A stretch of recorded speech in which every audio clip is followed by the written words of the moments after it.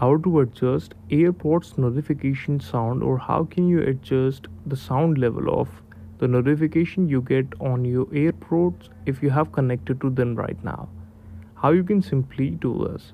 Firstly, you need to understand that to lower the volume of the notification in your Airpods, you simply need to lower the uh, alerts sound on your iPhone.